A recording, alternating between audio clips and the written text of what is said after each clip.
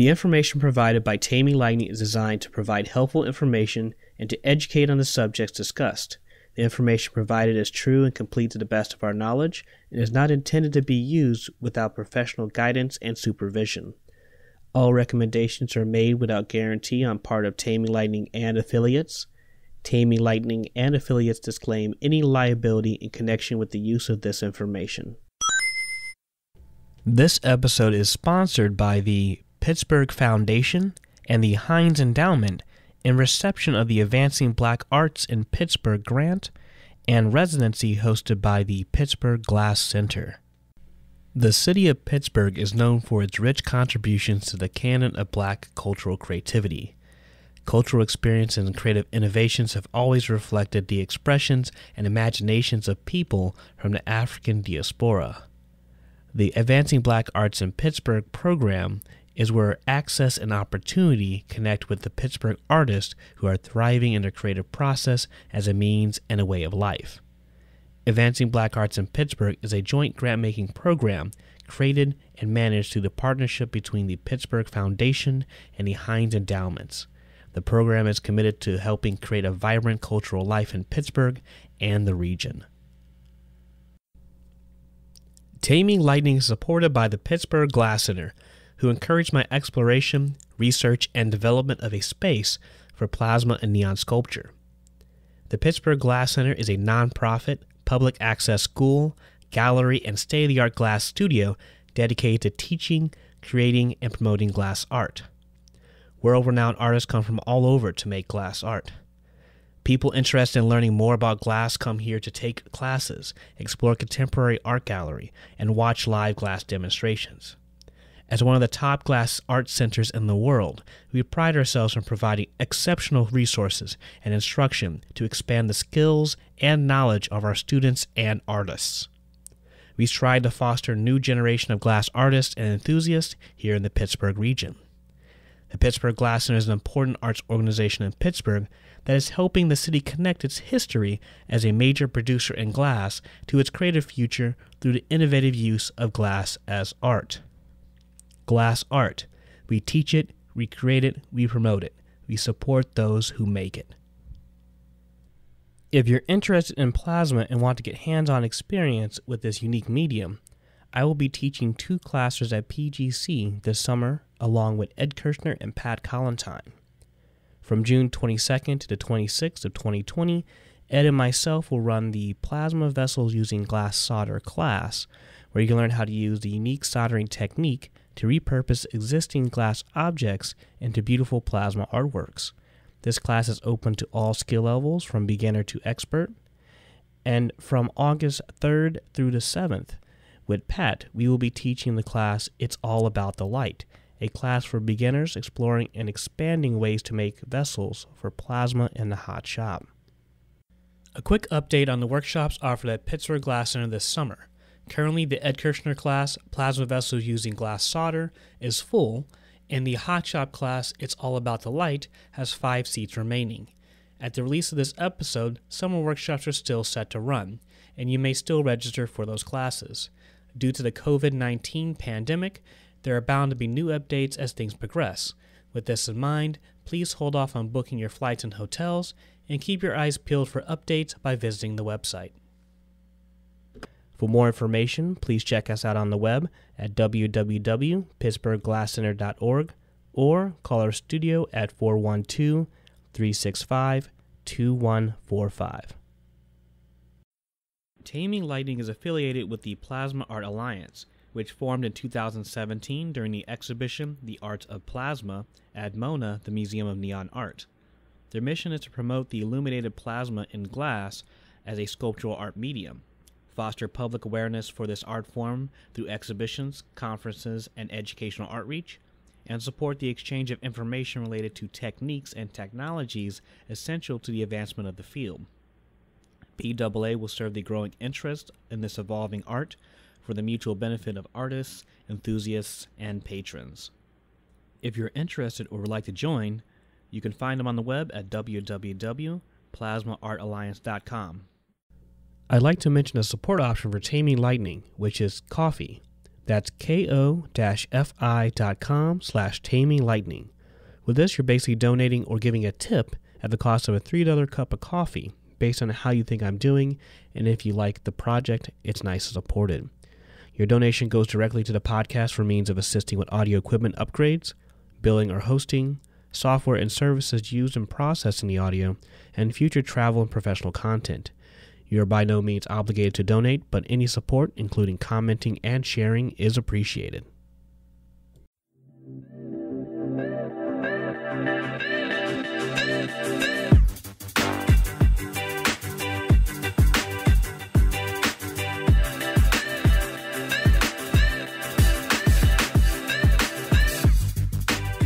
Welcome back, or welcome to the Taming Lightning podcast.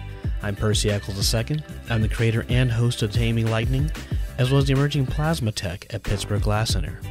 Taming Lightning podcast features a series of conversations to help expand our understanding of plasma and neon light, looking beyond its associations with novelty and sign making, and to explore the potential for noble gases as an artistic medium. The intro is Boost by Joachim Karud. Joachim is a Swedish artist who loves to produce chill and happy music, and does so for copyright-free use. Be sure to support his music by giving credit when used, subscribing, and or by donation. You can find him on Facebook, Twitter, YouTube, SoundCloud, and Spotify.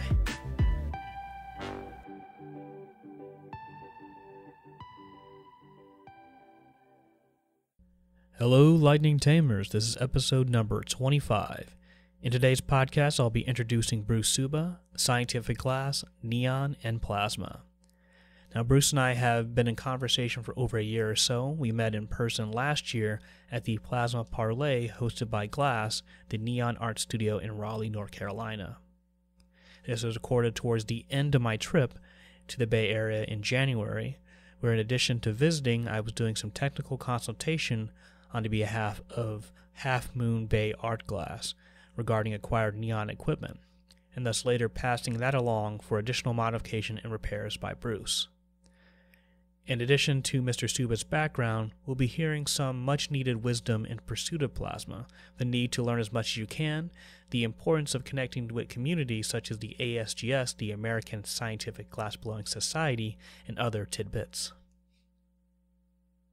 Now, before we get into the actual episode, I'd like to give a fair warning that this episode does contain some language, so if you have young children that you don't want to hear certain things, I do apologize for having that in there, and I do apologize for my own language as well as my guest, but I try not to limit my guests. They're free to express. It's not anything horrible.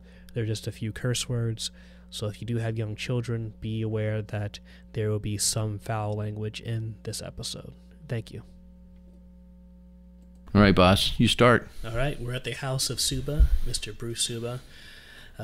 Been traveling here to California, meeting a lot of different people, meeting up with Ed, meeting up with Cork Marcheski, if I'm pronouncing his name right. And I'm here with Bruce Suba at his place. How you doing, Bruce? I'm fine. It's good to see you, Percy. Yeah, we met in person at the Raleigh Plasma Parley. Is that correct? Yeah, it was fun. Yeah, it was a good time. The vacuum pump didn't work, nothing worked, but we learned how to fix things, and that was excellent. It was a good class. It taught people that even though you have the system, nothing runs perfectly, and you have to see what that means when something goes wrong. Yes, and you had to learn what it takes to figure it out. Not every day is Disneyland, and that wasn't a Disneyland day, and we figured it out, and then we made it work, and then everybody had a great time. Yeah. It was good. I enjoyed it. I enjoyed it that it didn't work, so you did learn. Yeah. Because everybody, if you didn't have that happen, and you went home and you didn't work at your place, then you couldn't figure out how to fix it. So I consider you as a triple threat in terms of someone working in glass in multitudes of processes, but known for scientific glass, known for neon, and known for your explorations and proficiencies in plasma.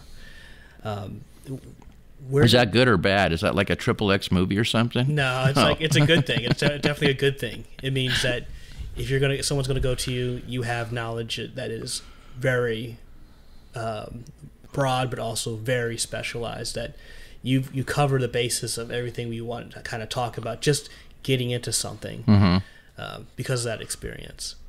Because through neon, you have the understanding of that, what needs to happen for a really clean vacuum for the neon. With that, you can speak on plasma interchangeably and know what you need for neon, what you need for plasma, and know the differences. And with scientific glass, you can fix your own shit. Yeah. And you can figure out how people need to do to fix their own shit and teach them to do it themselves. The more you learn, the better off you are. The more knowledge you have, the bigger bucket of skills you have, the more chance you'll always have work, and you'll be self-reliant because there's not enough people like us around anymore, even like scientific glassblowers. If you have a Pyrex manifold and you learn how to work Pyrex, you could fix it yourself. Otherwise, you'd have to find a scientific glassblower, and they're dying. Yeah. And there's not a lot of them. And pipe makers are great, groovy, but not all of them have the precision that a scientific glassblower has that you need on that manifold. There's a whole different ball game unless you're lucky to find someone that does. So if you learn it yourself and something breaks, you're not down for a month or a week or whatever. You can get back into the swing of things in a heartbeat. Learn everything you can. I learned soft glass, Pyrex, quartz, non-X. So when somebody threw something at me, I could always do the job. I didn't say no.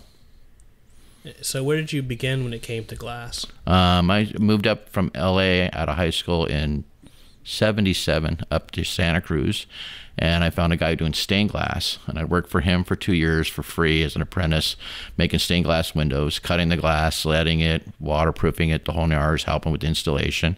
And outside of his shop was a guy named David Ruth, who was making sheets of hand-rolled stained glass in crazy colors that no one else was doing, different textures. So he found somebody with a pile of money, and he wanted a shop. So I ended up working for him. I built all the furnaces, the ovens, everything we had. We made 60 sheets of stained glass a day. We were the first company to use a computer for running the furnaces, for controlling the temperature at night and stuff like that. We had, we were the first people to take recycled clear glass, crush it, add chemicals to it for different colors, and then we had 3 separate furnaces and different color in each one. We take a scoop of each one, put it in one furnace, scoop it out, and we had a rolling machine. We rolled out sheets of stained glass, and we did that for years. And then every Sunday was free day, so I'd be there blowing glass off a blowpipe, making whatever I could figure out how to do, and do that. And that lasted about 5 years, and it went out of business. And while I was there, somebody said you ought to get into neon, and I always was amazed by light since I was a kid. So I found somebody to teach me neon in town, and I took a class from him every Tuesday and Thursday for 4 hours. And after a year, I bought all his equipment, and my life's been hell ever since. So you did neon before you started doing the scientific work. How did you get into the scientific stuff? Well, I was looking at going to school, and I was going to go to Orrefors School in Sweden, and I looked into it, and my mom was going to pay for the schooling, but there was no work there to pay for the living expenses and stuff like that, so I didn't go. And I'm kind of glad I didn't, because when the economy crashed, nobody buys art anymore. Yeah. So I just put my nose to the grindstone on it, and I always loved the condenser tubes inside of another thing inside of another thing. I'm like after learning neon and doing soft glass, I was like, how did they do that and it not break?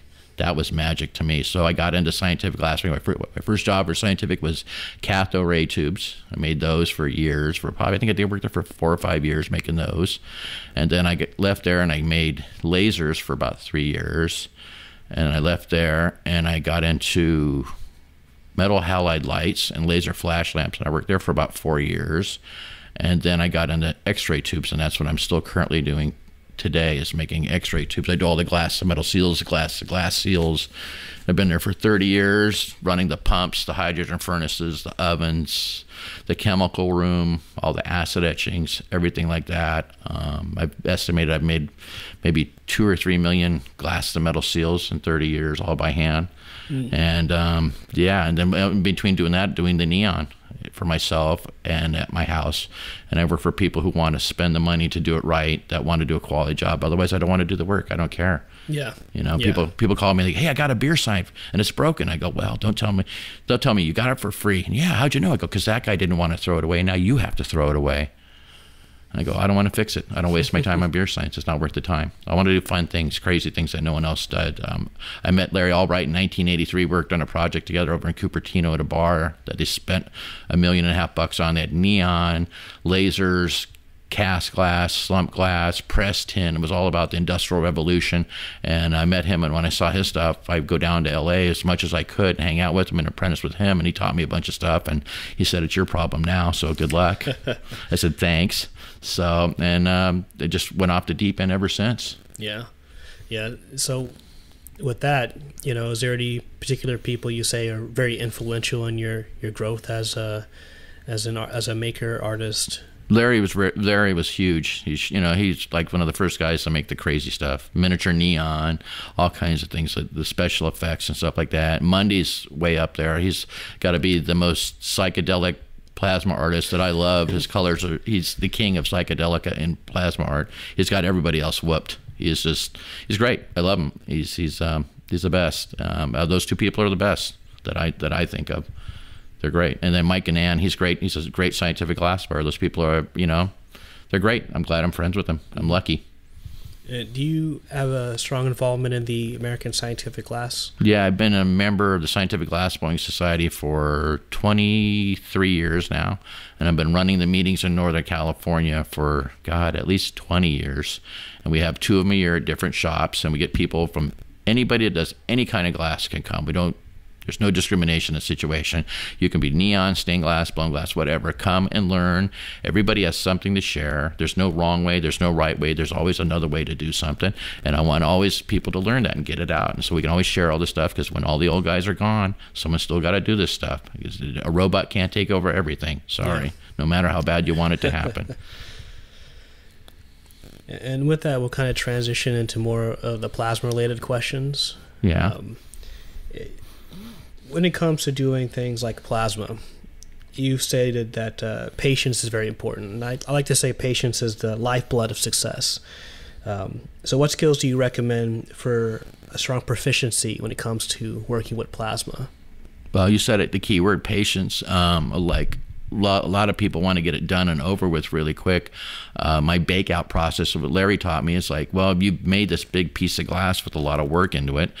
Bake it out overnight in the oven while you're sleeping. Who cares? The oven isn't going to go anywhere. It's not going to burn the building down. It didn't burn the building down during the day when you were down there. So I hook everything up and I get it going and I let it pump and bake out overnight while I'm sleeping. And the next morning I wake up and I go out to the shop and I start playing with it and filling it. And you take your time. There's no rush. Everybody's in such a hurry to do everything nowadays. The more time I take, I slow down and really think about what I'm doing, calculated ideas, why I'm doing this, to make things better, longer lasting. I met somebody who wants to help me make better plasma tubes that last longer, cleaner tubes. So I've got some ideas. I'm going to work with him on how to make them better and cleaner, get more impurities out of it. I just into quality. I'm from that old school generation. I want things to last. I don't want to buy, consume, and dispose aside. I'm pretty sick of that nowadays. Yeah. It's like, it's not life. It's not what it's supposed to be. Yeah, so that takes work, and not a lot of people are willing to do that. Well, they're the one that's going to miss out. Yeah. To tackle on that whole thing about work, I mean, you have to, in order to do the thing that seems to be a lot of work or hard work, you got to have a reason to do it. Yeah. If you don't know what you want to do and don't have a drive for something, you're not going to follow through for that hard work. You're right. You got to have passion and desire. And when you have passion, then you'll conquer anything. Be it like at work, they want me to teach somebody to do scientific glassblowing. I go, don't want to waste my time. I go, telling somebody to want to do it is not how someone wants to do it. They have to live on it. They have to do it every day for 20 years and eat it, live it, and breathe it. I go. An example is, look at Eric Clapton. He learned to play the guitar because he wanted to learn it, not because someone told him to do it. Mm-hmm. And that's why he's so great. And I go, people that are good paid their dues, and no one wants to pay their dues. I go, nothing quick is good. Look at Taco Bell. It's not good.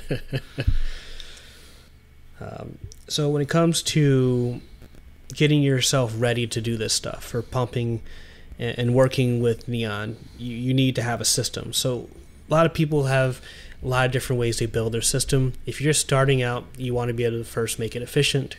You want to also make it cost effective.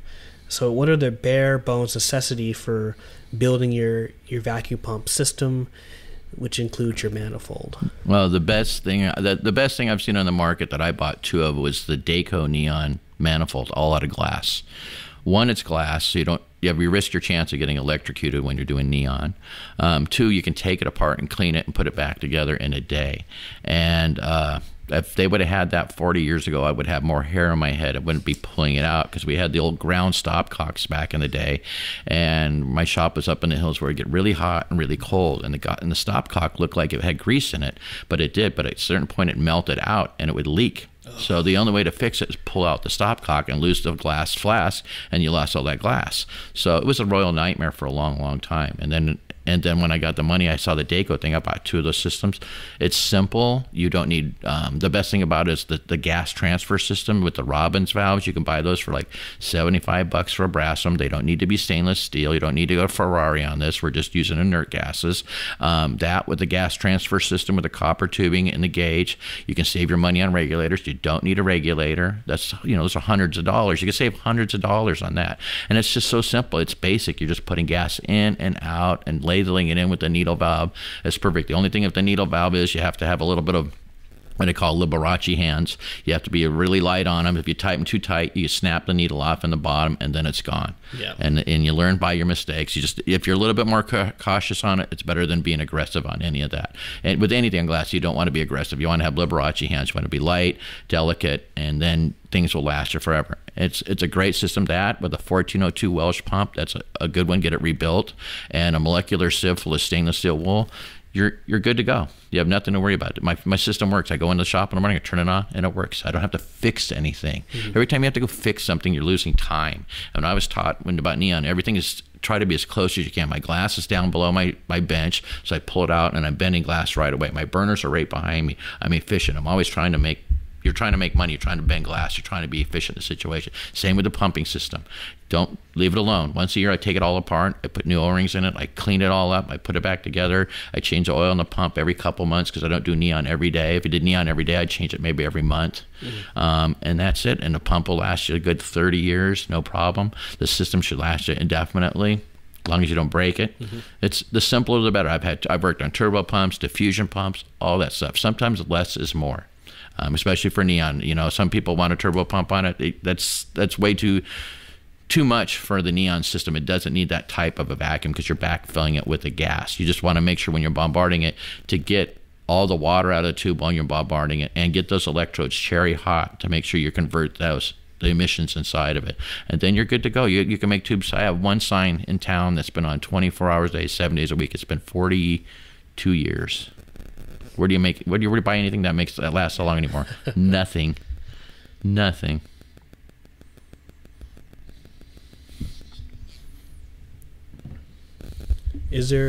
So we're talking about the manifold here.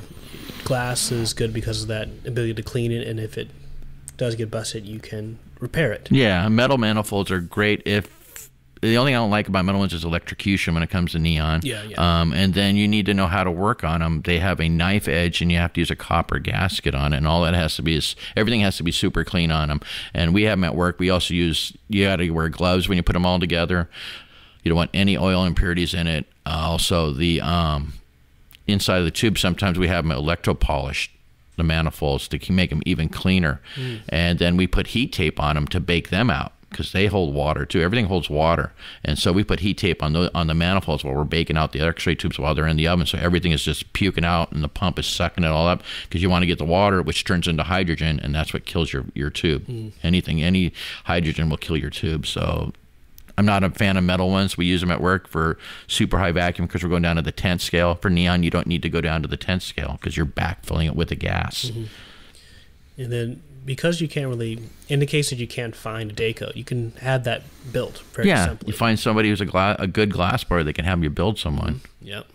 You know, you can buy all the parts. I can tell you all the companies to buy all the parts. All my friends I met them all through the ASGS. They're the greatest people in the world. Go to one of their meetings, join up. It's a measly $100 a year. They have a chat site. You can ask the stupid questions, and you'll get 100 different answers of what the right way, the wrong way. And it's been a help. And just the people connecting with them, helping me find equipment and doing things, has been priceless. Without them, I wouldn't have gotten as far as I've gotten.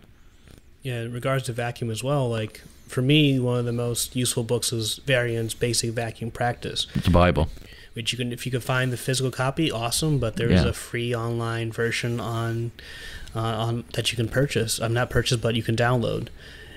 It's a light read. Yeah. We have to read a couple chapters like how's vacuum work, what is vacuum, about roughing pumps and molecular sieve if you're interested in that, and maybe a diffusion pump if you're interested in that. And there's a whole bunch of troubleshooting there too. That's great. You can't beat that. You just gotta want to do the work, I guess. That's it. You gotta have that passion and chase that knowledge to find what you want. I was working on a project. This guy had an antique, wasn't a Nixie light. It was kind of a Nixie light bulb, and it had a silhouette of a woman in it. And he bought it, and it lasted about a year. And he took it to a neon guy, and the guy hit it with a torch, and he grenaded it because he didn't know it wasn't annealed.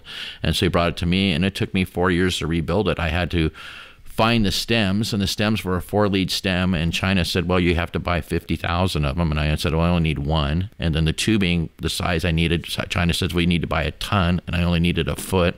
So I did everything out of Pyrex, and I had to find a stem press machine for my lathe that worked to do the operation. And then I finally found it through the ASGS and talking to enough people and doing the right thing and being a pest. And I finally found everything I needed, and I made the stems. I put the light bulb together. I pumped it and gave it to the guy, and the guy was stoked, and he got it working again. But that's what it took, chasing down technology that's 100 years old that still works today.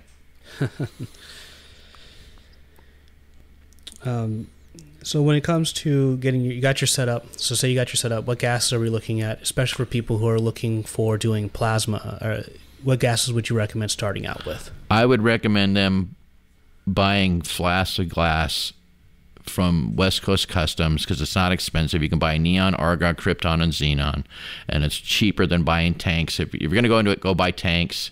Make sure you get the 580 fitting on it because that's universal, and then you can hook that up to the gas transfer system really easily. But if you buy flasks, you can buy all the gases and you can afford it. Where the big tanks of xenon are some pretty big money, and people don't have the money if they're just playing around with this stuff. It's the best way to go when you start, and once you get that, then you're good to go. And play a little bit. Let the least gas you put in it, the easier it is to make it to glow. The more gas you put in it, the more energy it takes to light it up. And it's kind of the rule of the game. And then mixing them and having the right equipment to measure the amount and things like that is next down the line. You're going to have to spend some money to play, but that's what it takes to do it right. Otherwise, you're just guessing. When you're trying to play around a new mixture, are there things that you're looking at to know if you've matched things up with your power supply or transformer versus like your lamp, or are you just looking purely at the effects? I'm just going for the effects. I'm not worried about the other stuff. I just want psychedelica, big time. Yeah. But it doesn't always work. There's some days that sometimes it works. One of the things Larry told me is the hardest part is knowing when to say when. It says you put a little gas and it does nothing. You put more gas and it does nothing. Put some more gas and it's starting to glow. A little bit more, it's kind of cool. Add a little bit different gas, it's kind of cool. A little bit more, wow, it's kind of bitching, starting to do something. A little bit more, wow, it's really cool. A little bit more, it's totally bitching. And you add a little bit more and it goes blah, right on its face, and you're dead. Now it does nothing. So you can suck all that out and start all over again and try to remember what you did. And that's the hardest part, is knowing when to say when. It could look great, and you said, should I add more or should I stop? Now I've learned that I got older, it's easier to stop because it's all about time. So I'd rather be stopped and happy with that. And I make sure you take notes. There's a difference between science and fucking around. In science, you write it down. So write everything down. Get yourself a little SpongeBob notebook. I got one. Works like a charm. Pencils work even when the power goes out. And write down what you're doing. Take a picture of it. Put a picture with it so you remember what you're making and how you did it. And if you want to do the same thing over and over again, try to be consistent in what you do. Every step of what you do. Clean the glass. Anneal it. When you make sure you induction heat the electrodes, because everything has a reason to do what you do. If you want to be consistent, and that's what you have to. Everything you do every step, every time the same. Otherwise, you cannot reproduce it if that's what you're trying to do. So you've been very helpful with me working with Douglas and getting that manifold all cleaned up. Gave me pretty simple steps. So if you're cleaning a piece, are you cleaning it before you put the electrode on it, or are you doing it after the electrode? Like you're doing your final rinse and before you bake it out? I clean all my glass before I build anything. And then after that, then I make sure it's hot while I'm working it, because any water spots will stain it. So after I build I clean it all, I build all the whole piece on the lathe or whatever, the hand torch, whatever I'm doing, then I'll anneal it, and that'll be pretty clean. As clean as it's going to get. When you bake out something to 1,050 degrees Fahrenheit, then you've burned everything out of it. Then you can hook it up to your vacuum system and then start filling with gas. Or if you want to add phosphorus, now the time to do is that. After you can do I do the suck method where I hook up a little valve to it and pull a vacuum on it, and I have a little dish with phosphorus, and I open the valve real quick and it sucks the phosphorus and makes a nice little dusting inside where it's not overwhelming, it's not cakey and funky, and it's just a light little dust that gives it a little different color when you add a different gas, so it's a little bit of magic to it and stuff like that. And then you just hook it up to the manifold system, bake it out overnight, and the next morning start filling it and cross your fingers and hope you remember what you did last time. Look at those notes, kids, and let the magic begin. And it's the thing I want to do next is different shapes. It's all about the shape and how to divert the gas and where it's going and things like that, and just playing more with the glass to get crazier shapes, to get different diversions in the gas, to make it do different things. We don't even know yet. We're just touching the tip of the iceberg with everybody's power supplies and their shapes and all that stuff. It's a big open world that a lot more to learn. I have a lot more to learn too. In your pre-cleaning process, which also will go with someone cleaning their manifold, if they get oil or something like that, what do you recommend as your steps for cleaning that glass? Anybody can do it. Go buy some Dawn dishwashing soap. It's the best stuff the public can buy, and just a little bit in there. A lot is not good because that takes more energy to get the soap out. Soap is a water wetter and makes the water wetter and helps loosen all the stuff in it. Hot water and Dawn soap. If you have an ultrasonic tank, that's great. Buy one. Put it in that. Let it do all the work. Then let it sit in there for 5 minutes. Dump that out. Rinse it out with some water, and then put in some deionized water. You can buy that at the supermarket. Let that sit in there for at least 5 minutes with the DI water.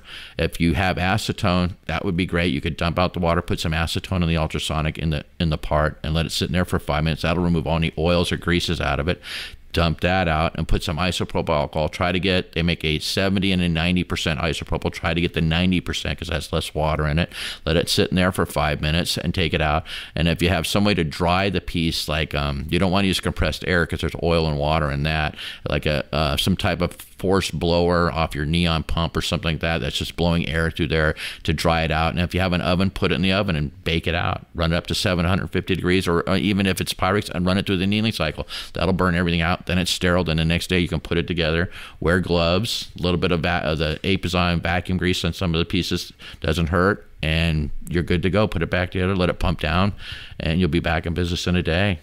Yeah, some people will think about that and say, oh, that's a lot of work to do, but that tedium is part of the quality. You're trying to make that consistent environment as clean as possible. It has to be. For people that have pieces that they have electrode on, they know they did a test on it, it can pump, but they didn't pump it maybe a couple weeks later. Will it bake out work fine for that, or do they have to do some kind of rinsing? For which piece again? So if I had like a soft glass piece, yeah, and I had it sitting on the shelf for like a month, but I didn't, what would I do for cleaning that out?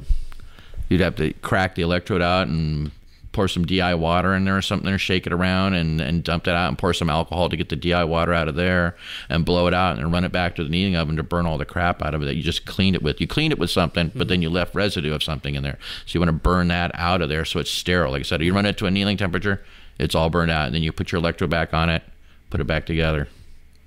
So in the case of that, just want to make sure that you cap that thing off the second it comes out annealing if you're not going to pump it. Exactly. Just seal it off with a long tip off. It doesn't have to be under vacuum or nothing. Just close it off so nothing gets inside of it. I had a company call me, an X-ray tube company, Varian in Salt Lake City, and they were wondering why their glass and metal seals were all bubbly. And so we sat down for an hour and we talked about the whole thing. I go, so when you do these parts, where do you put the parts? Do you put them in a tray and put them in a nitrogen box? He goes, no, we just let them sit outside. I go, well, all the dust and the dirt from the air is falling on them, and that's what you're burning on, and that's what you're sealing on. And so you just polluted everything that you made, so now nothing works. So you need to, every time you make something like that, you want to keep it as clean as possible until you're going to glass the piece and put it together. Mm-hmm. And so they learned the hard way. So they had to re-clean everything, refire everything, and then they did all that, and they called me and said it works. I said, well, it's just an observation. Cleanliness is next to high fidelity. All right. So I do have a question down here about the step-by-step. I think we pretty much covered most of that. Mm-hmm. You make sure your glass is clean. You make the work. You hook no leaks, vacuum-tight leaks. Vacuum type seals. I'm sorry.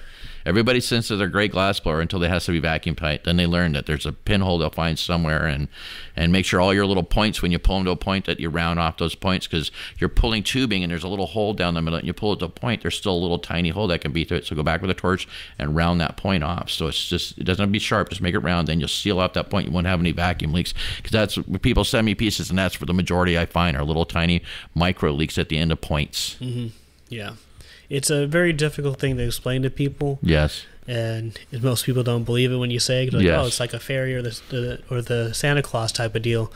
But it's something that's going to be a big pain in your butt anyways. And if you have a means to even just test out yourself, you don't even need if you don't have a manifold yourself, can you use like a general refrigerant pump to get the pump down?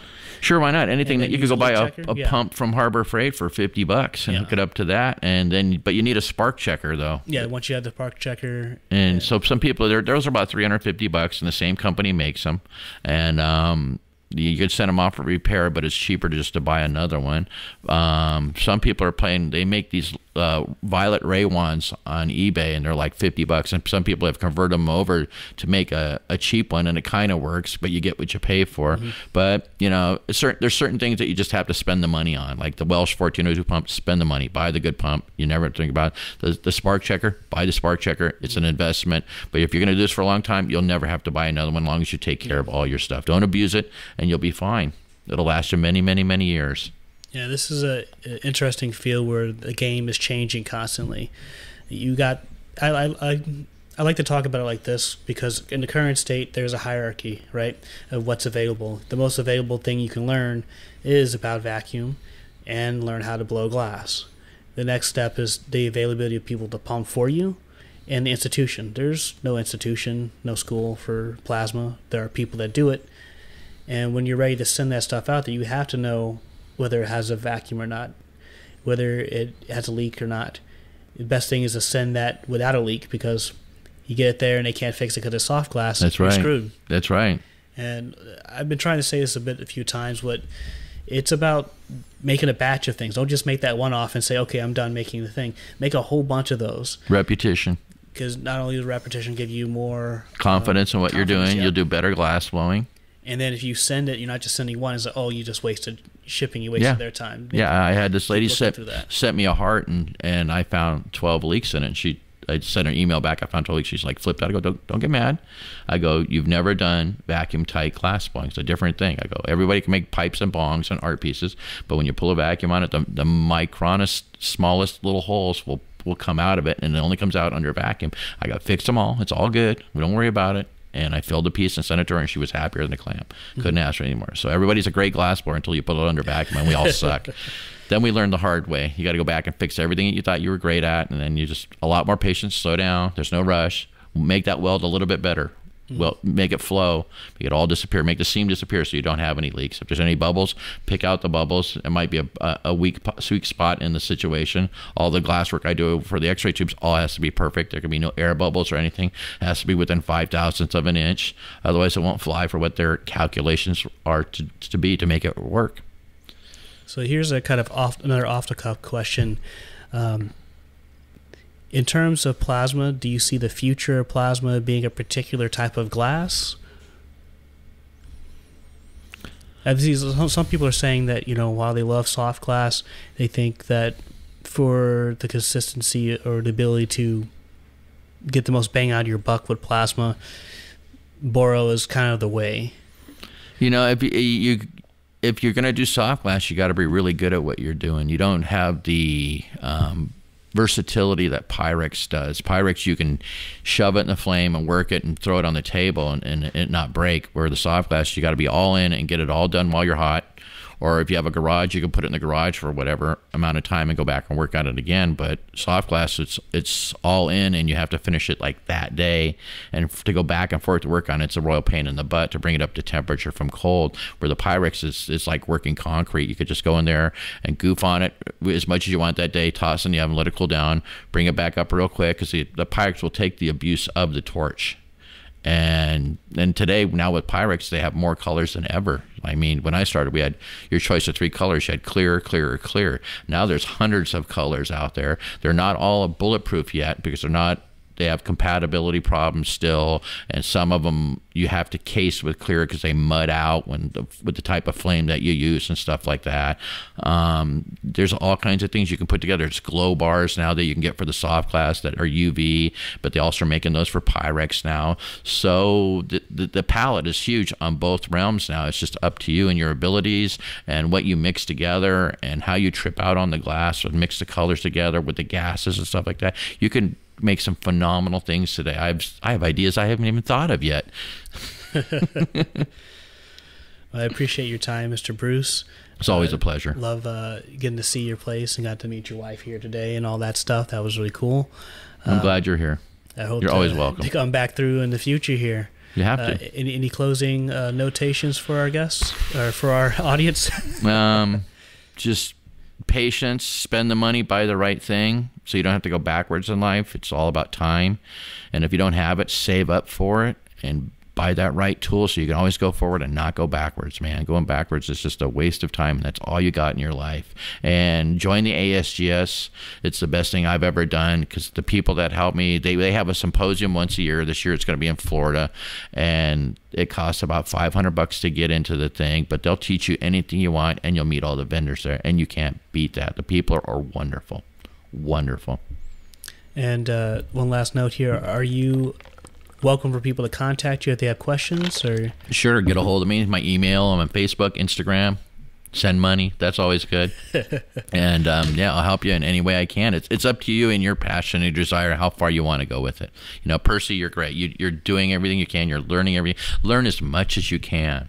You know, that's what I did. I sucked it up in Santa Cruz. When I started 40-some years ago, there were 30 glass shops here, and I worked at everybody's shop to learn everything I could, from acid etching to engraving, sandblasting, slumping, fusing, silvering, making the glass from scratch. We made our own glass with batch and everything like that. Learned everything I could so I knew what I was doing and what my limitations were.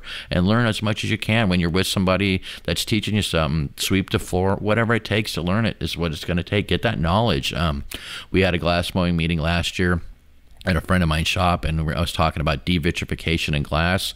And when this old guy is 80 years old, Oliver, he's great. And I go, dude, I'm having this problem with devitrification. I go, how do you get rid of it? And he goes, I take paper and I soak it in salt water and I let it dry out. And then I wrap the glass in it and I heat it up really slowly, and it reimpregnates the salt back into the glass. I go, dude, I got books up to wazoo on glass blowing. None of them say that. I go, so the ASGS is great. And knowing these people, I can fix my problem that I would never, ever figured out. Somebody else who was old and dilly-dallied around, played with it, fixed the problem, and it helped me. So I can help you. And just keep this going because it'll make your life easier. The more you learn, the more your life will be easier. The more people you know in the situation, the more your life will be easier. When something breaks, you need something, somebody might have an extra one that they could send to you right away or something like that. The more people you know, the better off you are. Don't be afraid to reach out, to ask somebody for some help. All right, thank you. Anytime. The outro is The Process by Lakey Inspire. Jordan, aka Lakey, is a Los Angeles-based artist with a goal to inspire others to create by sharing positive music around the world. Thus, he works hard to produce music every week for copyright-free use. Be sure to support his music by giving credit when used, subscribing, and/or by donation via Patreon. You can find him on Instagram, YouTube, SoundCloud, and Spotify. Thank you for listening to the Taming Lightning podcast. I'd like to thank Bruce Suba for taking the time to record, his continued support and wisdom, and being a friend and mentor in glass and life. I encourage you to give him a call. He's always willing to help in any way he can. Also, I'd like to thank the Pittsburgh Glass Center for supporting me as a place of research and inspiration, as well as encouraging me to pursue this project, and the Plasma Art Alliance, where I have access to a well of knowledge and connects me to some amazing people. Last but not least, this trip was made possible through the support of the Advancing Black Arts in Pittsburgh grant provided by the Pittsburgh Foundation and the Heinz Endowment.